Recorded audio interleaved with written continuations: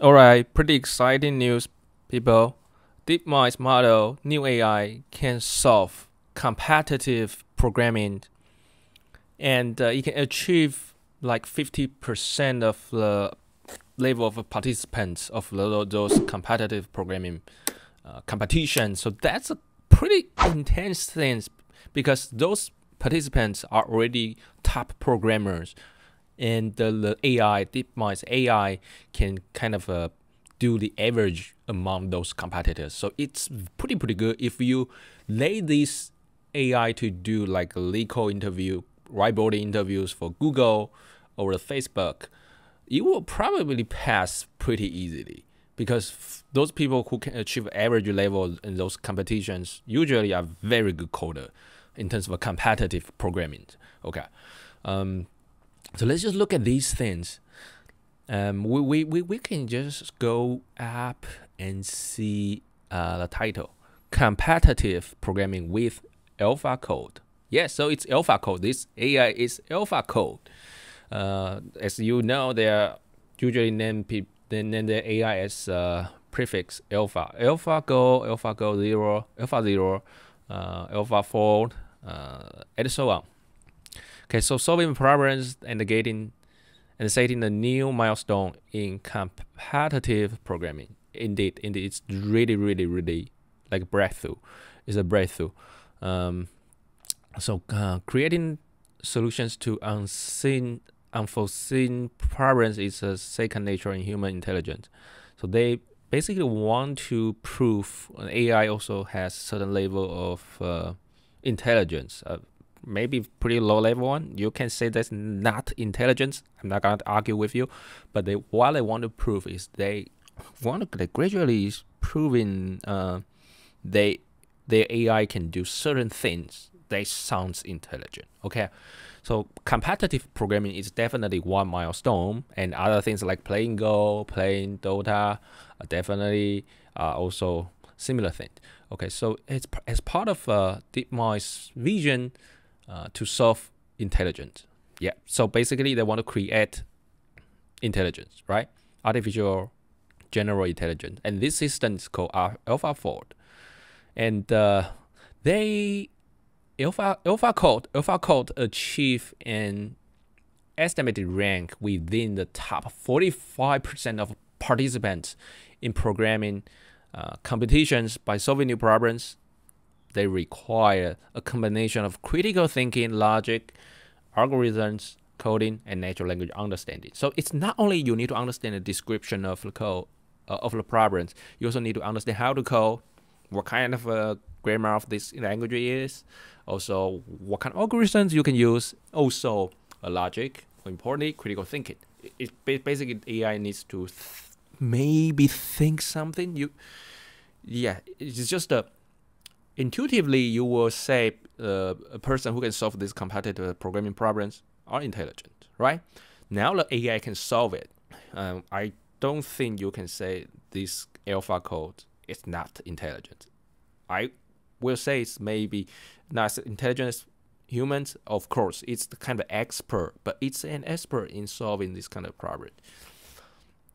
I'm not saying this AlphaCode understand coding. Probably not. Probably it's like statistics, but maybe humans also solving these kind of problems. We most like statistical thinking, right? So there are a lot of things that you can argue, but I want to present you this paper. It's super cool. So it uses a transformer-based language models, which is not surprising because you need to understand the language, right? So the most intuitive way is you build a transformer encoder, decoder, and encoder to encode the problems, and a decoder to generate code. And what you should do is you should pre-train the decoder. You should do self-supervised learning, self-supervision on the GitHub code. So you let this decoder see as much code as possible, which is you input the code and then you mask certain tokens in the code, and then the decoder needs to predict which tokens it should be. So what I mean by that is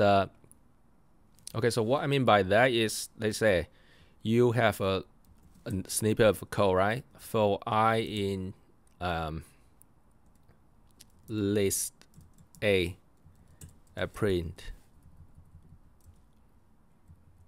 I, right?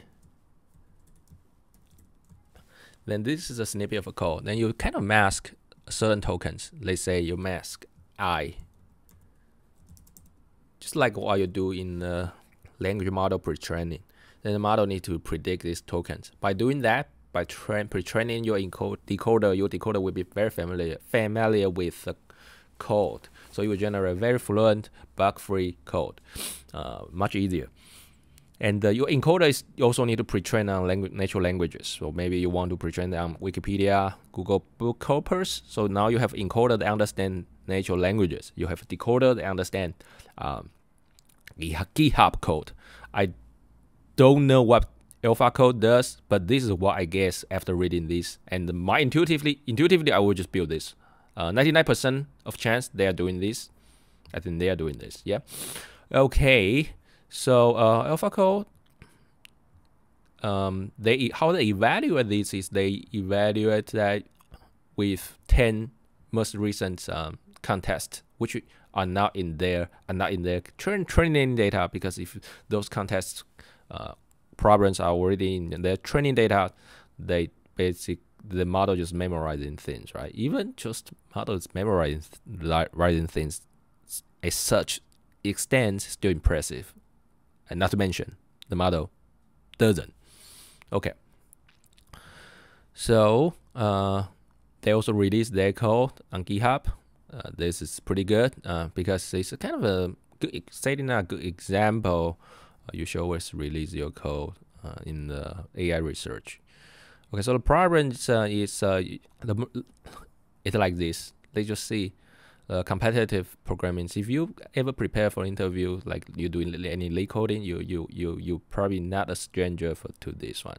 So the input, it's a description for the problem, which is pretty straightforward. Let's just see one. The first line contains a single integer cube, blah blah blah, and then you need to, after reading this description, you need to solve it. It's not easy. I think it's more difficult, slightly more difficult than decode problems. Okay, and when you see the output, you see the input, and you need to give the output. And of course, you don't just calculate this in your mind. It's almost impossible. So you need to write a program to solve it. Then you probably can choose whatever languages you are familiar with. And the model, the AlphaCode, need to solve this. So how it solves is you feed this to encoder, and the decoder will give you a program. And how you may ask, how can AlphaCode know this? It learns from the training data and store this kind of knowledge concept in the weights of neurons, just like what we do. Okay, so the problem is when you do the decoding, it's not like natural languages. You can just decode word by word, because programming languages are usually hierarchical, complex. There's a lot of certain way to lay out code. So I actually did this before. If I just train the model, encoder decoder model, it's usually the decoded results sometimes just don't make sense. You have a lot of nonsensical things. So how they deal with that, it's very tricky. That's a techniques. It's not like you have training data, you have annotated data, you train a model, encoder decoder, problem solved. It's not like that. It's a lot of problems can be solved like that, but some advanced problems like these, it's not doable. So that's why those machine learning PhD skills comes in, which is experts in Deepmind, how to solve this kind of decoding, these kind of details, how you can make a decoder more efficient. That's the valuable techniques that you should learn if you want to be an AI expert. Okay, so the first AlphaCode reads two phrases. This is kind of a complex. I haven't really dug into because it's just published this morning. Okay, I just published it an hour ago. So if this is really things I want to dig in. If you really want to do this line of work, you probably want to dig in. But if not, let's just enjoy the the problem. So AlphaCode is presented with the problem, and in this case, to figure out if it's possible to convert one phrase to another, or by pressing the backspace instead of some later. Okay, I know. So these two phrases is not like a spatial architecture here. It's just the spatial for this problem, the one that I don't understand. So AlphaCode, I think it's just still encoder decoder things, but they do some clustering technique. So we were going to see. So it's not as complex as I thought, but it's still complex. Okay. The problem is from code forces, and the solution was generated by AlphaCode. Okay, so the problem is this problem. AlphaCode generated these solutions. It's impressive. It's impressive. Is this Python? I think it's Python, right? So it looks pretty Pythonic. Okay. And I guess most people, if you never practice for competitive programming, you probably will have hard time solving this. I didn't really read the problem, but it probably take me an hour or two to solve this one. Okay, so competitive programming is popular and challenging, and it's definitely popular because of a lot of people want to do lead coding. I have a lot of friends that are preparing for Google interviews, FANC interviews, and they did kind of lead code 2 hours a day, and then kind of they also participated in this competitive programming. Okay. So this is from Coder Forces, which is a competitive programming site. He says AlphaCode exceeded his or her expectations, and originally they was skeptical about that, but now when they saw these kind of competitive results, they AlphaCode is something. Actually, I will also be doubt about it. It's pretty hard, at least from my understanding. If you want to do AI to do that, but Deepmind, of course, Deepmind, right? So they did this. They showcase these, and I guess there will be a lot more work around this in the future because the groundwork already been laid. Okay, so how they do that is they create the data, right? The data is a GitHub code. This is for encoder decoder pre-training. So you pre-train your decoder, and you also, because you have a lot of GitHub code without problem solution, you have maybe 2 billion GitHub report, but you don't have like the description for the problem, what this report solve, right? This is just maybe a description for a library, the use case. So they just get a lot of GitHub code. There's not the problems and solutions, not the competitive programming problems. So they just let a decoder to pre-train. They just pre-train the decoder on that, so the decoder knows how to program. You just think decoder doing the pre-training on GitHub code is just to train how the decoder's programming skills, and also in the fine-tuning, they have the problems and solutions that encoders to see the problems and see the decoder to give the solution. So that's what we call fine-tuning. And I guess that encoder is kind of pre-trained bird or something. If I were then, I will probably pre-train the decoder on the problems as well, problem descriptions as well. There are definitely a lot more problems descriptions of programming problems out there, and I will want to pre-train that as well. It's like fine-tune. Okay, then the fine-tuning is I give you problems, you give you solutions, supervised learning. And the pre-training is you can call self-supervision or unsupervised learning. And then during the sampling and evolution, that's a tricky part. A large-scale sampling, I don't know what that means, but that's the novelty from them. You should definitely read the paper. And then the large set of potential solutions. So they will give you Python solutions and maybe 10 of different Python solutions and C++. And then you do the filtering, the clustering. I don't know how, but this is how it works. But this is the kind of trickiest part in this paper. If you understand it, you get it. Okay, then select a small set of candidates and SQLs and evaluate. The execution is like maybe there's inbuilt compilers in this AlphaCode, so you will try to run if this actually workable or not. So I can see this is extremely computational intense. Okay. So with the permission of coder forces, they evaluated the AlphaCode by simulating the 10 latest contest, right? So as expected, this is just their progress. This is pretty interesting. Originally, they first used like multi-query attention. Yeah, something attentions in decoder loads. I think it's the loads to align encoder and decoder. A master language loads. So it's basically just master language modeling, right? And nothing new. And the code normalization, I don't know what it means, but probably made the code more comprehensive. And clustering, and after you do clustering, the performance must jump. Assembling and improve the model performance, of course, because you have multiple models and you use the voting mechanisms to say the solution got the most vote will be a solution. And tampering, I don't know what that means. Okay, tag and the ratings, probably they rank the solutions. And value conditioning,